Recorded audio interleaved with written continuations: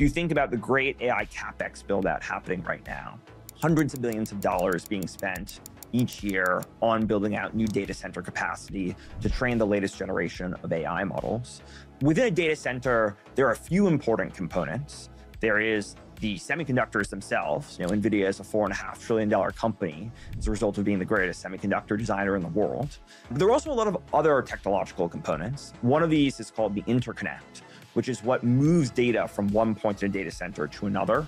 Mesh is a pair of founders from SpaceX named Travis and Cameron, who I actually knew back from college and then went to work on the Starlink Photonics team, so the team that uses lasers in space to pass data from one satellite to another to give us internet. And they are bringing that innovation to the interconnect space in data centers. And so we led the seed for that company at the beginning of this year.